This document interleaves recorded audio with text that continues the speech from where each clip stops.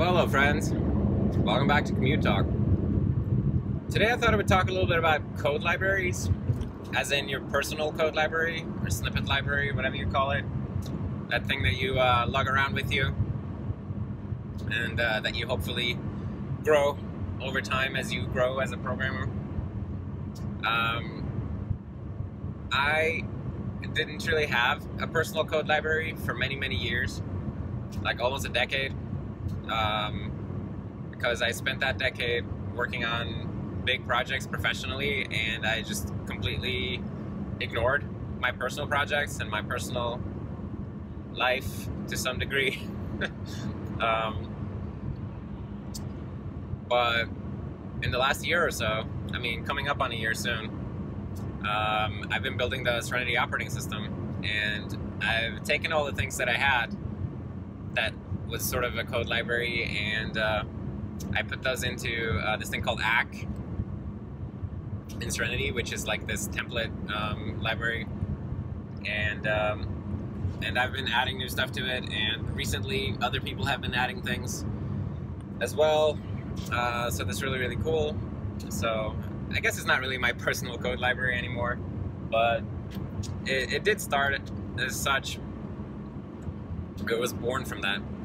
But anyways, I recently had to start a new project at work, and it was so smooth and convenient that I was able to immediately just take ACK and put it into my work project, and then I had all this functionality that I needed, that I knew inside and out, and I trusted, and I didn't have to like go and look for some third-party anything. I could just start using the thing right away that I was familiar with.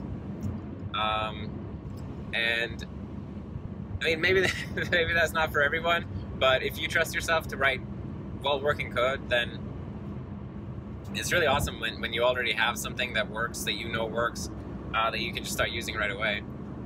And especially if it's hackable, like if you need to extend it somehow. Now, I guess I'm here to advocate a little bit for anyone who doesn't have a personal code library today to start accumulating, because the sooner you start, the better. And the way that you start doing this is that whatever thing you're working on right now, figure out which parts of it are reusable and like that might make sense in another project, and then sort of start separating those, even if it's just in your head, so that you think of those things as a sort of building blocks rather than implementation details of your current projects, right? And then if you can, try to separate those things out into their own classes or their own files, maybe their own directory.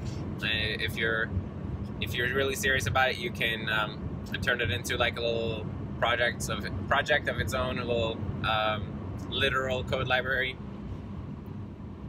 You don't have to. I mean, you can have a copy of it everywhere, but I really do think that it's best to have it version controlled. And if you're the kind of person who builds many small projects, I think it makes sense to have your code library as a separate dependency that you pull into those projects. But if you're like me and you just want to do one huge gigantic project, then you just put your code library in there and then develop them together.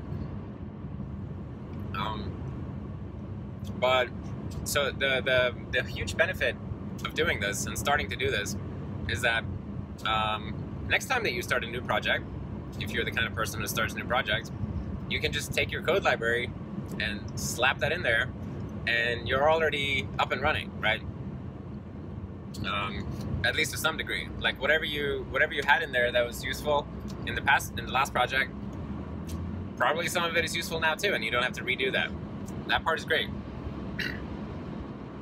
And another thing that's really great about this is that if you keep carrying your code library with you, then you're always going to be tweaking it and fixing it and improving it, right?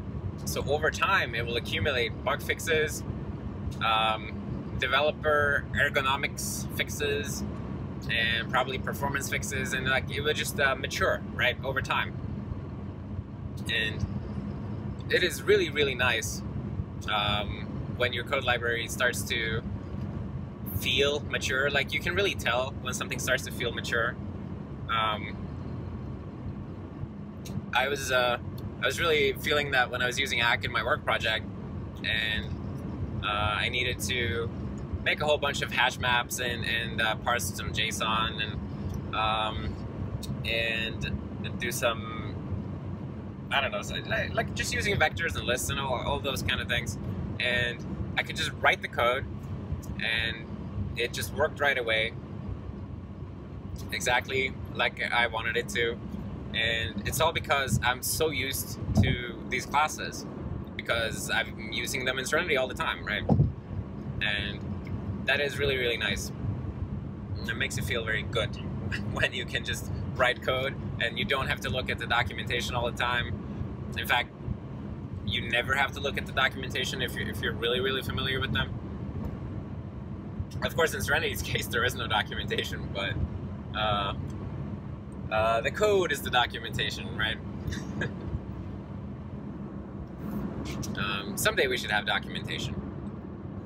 Not today.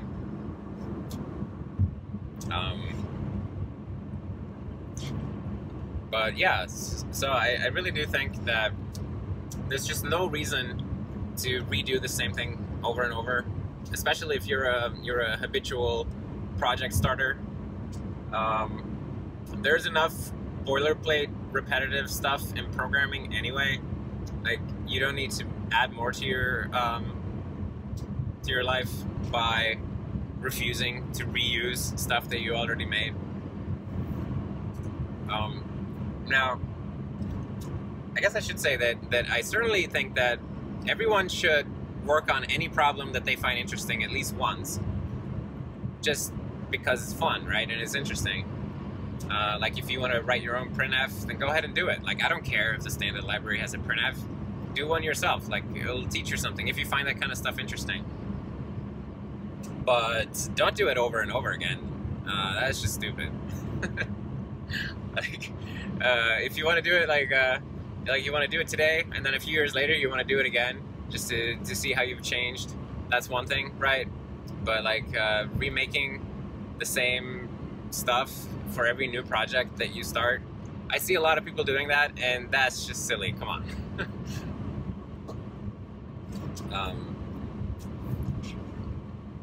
Yeah. I guess those are my thoughts I had on that.